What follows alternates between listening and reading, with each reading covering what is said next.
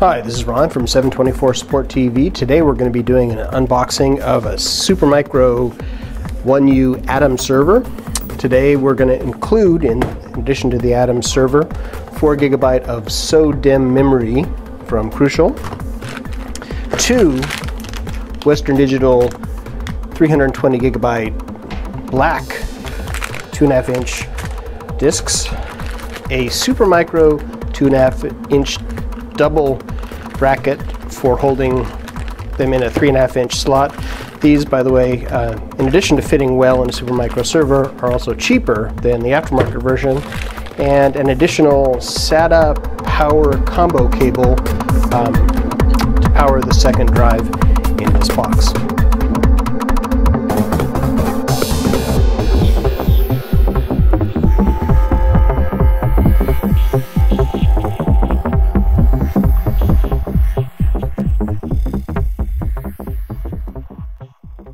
The user's manual, the server itself,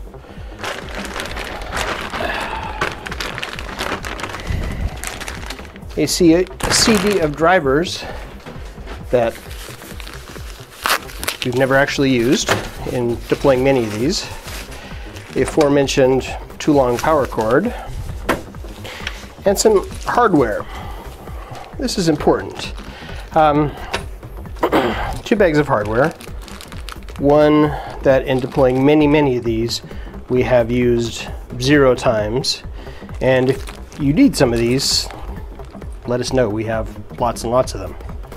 But this is important, and I'm going to show my little tiny camera here. These are special, tiny, flat-headed Phillips screws to hold the HDD, it says HDD, to the bottom of the case. If you're using this in a rack, you need these screws to hold the drive in. Don't lose these, don't throw them away, they're important. So the server front is very plain. Air in from the cold aisle, a power reset button, network, 2 network status lights, hard drive power, and oops, something went wrong light. That's typical for the front of a server, and then imagine a stack of dozens or 40 of these, you'd want to be able to find those lights. But there's no USB, there's no anything else on the front, just a way to get cold air in from the cold aisle because it's a proper data center server. Besides little small side vents, typically you have this much area, about 1 inch on either side, 25 millimeters, to get air in, but the primary air intake is here from the front, which should be the cold aisle. The back, toward the hot aisle, there's a lot more stuff, some of which is critically important to a server and some of which is not. This is the power supply fan. There's no case fans here. Power, standard power. The PS2 connectors for keyboard and mouse that you're unlikely to use. USB 2 adapters, which again is the only ones you're going to need since you'll hook them up probably only for initial configuration. A serial port connector. We've never used them, but if you're going to need to attach a console server, you would use those. A VGA adapter, which is all the video you're ever going to need out of here, and a pair of gigabit Ethernet adapters.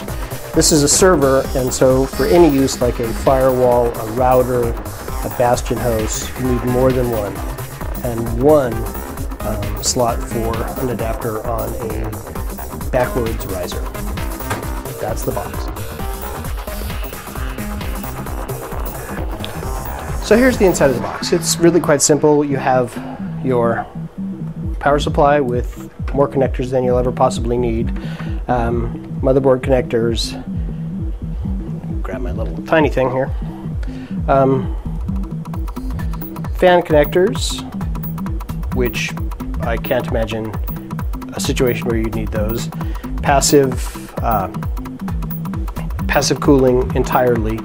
The low height SODIMM slots. So that's going to be, it's clever. It's the new standard from Intel, and it seems to be fine. It's harder to find and more expensive memory than DDR3, but there you go, it works. Here are a total of 6 SATA 3 gigabit connectors.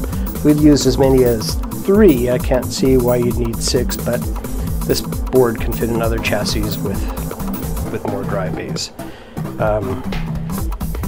Something interesting here is a upward facing USB connector. That's really wonderful for situations where you need to put in a boot drive on one of the teeny tiny 16 gigabyte flash drives that you can get that are about 1/4 inch, 4 or 5 millimeter taller than that. Then here is a new feature. There is one adapter slot, and previously this adapter card was an extra. So it's a full 16-bit slot, and the riser card enables you to attach a total of 1 card in there. And we've used these in particular for PBX applications where you want to put an analog card. I'll note however, that if you do put it in, it's going to just barely clear a 3.5 inch drive. So to accommodate that, what we've used is, instead of the Western Digital drives, which are always 25 millimeter plus or minus tall, we use the Seagate single platter drives that are shorter. They're, I think, 19 or 20 millimeters tall.